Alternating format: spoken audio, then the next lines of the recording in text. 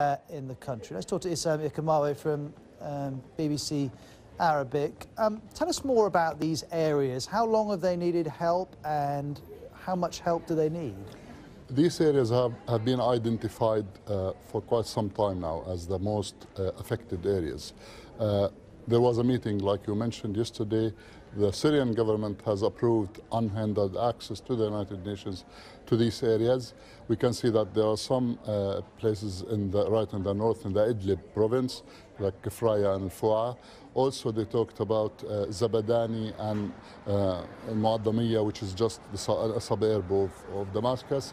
Also, to the east, the far east of Syria, there's Deir ez-Zor, which is partly controlled by IS troops. So it would be quite a challenge for the United Nations to deliver aid to that part of Syria, while in the south, it's under the control of various fighting factions.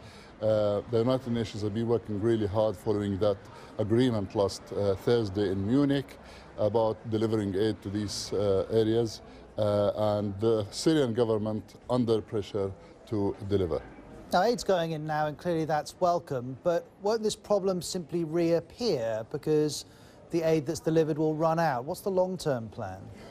Well, the aim at the moment is to send aid, deliver aid to these affected areas. Some of these areas, we have to remember, have been besieged for weeks. We had cases like in Daya, for instance, where people were starving to death.